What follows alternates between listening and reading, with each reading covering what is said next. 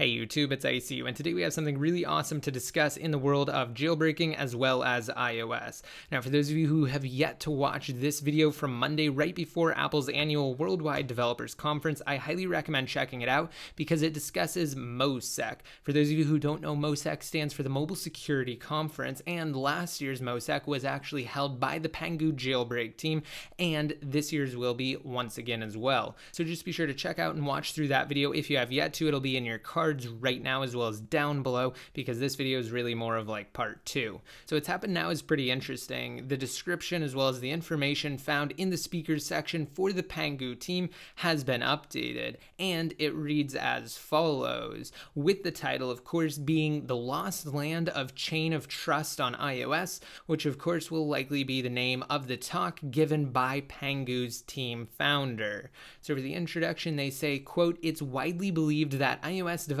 are equipped with the secure boot chain and mandatory code signing mechanisms to ensure that only trusted code can be executed on the devices. This talk will discuss an exceptional case, for example, no code signing protection in certain coprocessors at all. Specifically, this talk will present and demonstrate in details," I think they meant to say in detail, "how we installed a manipulated firmware in an iOS device's camera coprocessor and thus gained arbitrary code execution in the camera. Along with this finding, this talk will also explore an underlying data sharing channel between applications, the kernel, and the user space, and discuss how it could lead to severe compromises of a user's privacy and data integrity. For example, it could be leveraged by any container app to stealthily get the wallpaper of an iOS device or the last photo the user took." So this is some pretty interesting stuff, and what stands out the most is this example right here. Specifically, this talk will present and demonstrate in detail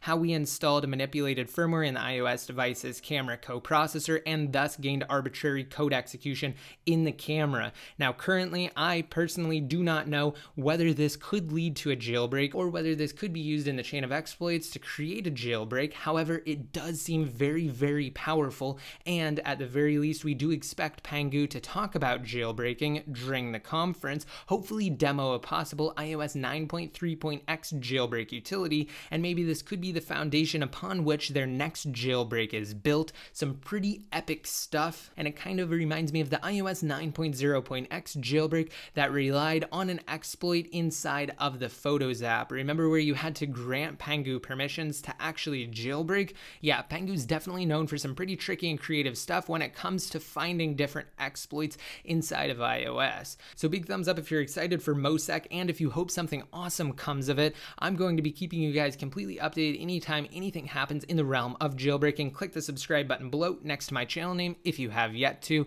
and of course I'll let you know if anything does come of MOSEC. And until next time, this is ICU signing out. Join the iCrackUriDevice community on Patreon to help out the channel and to be featured in videos similar to these top contributors. Click the link on your screens now if you're on desktop, or check below.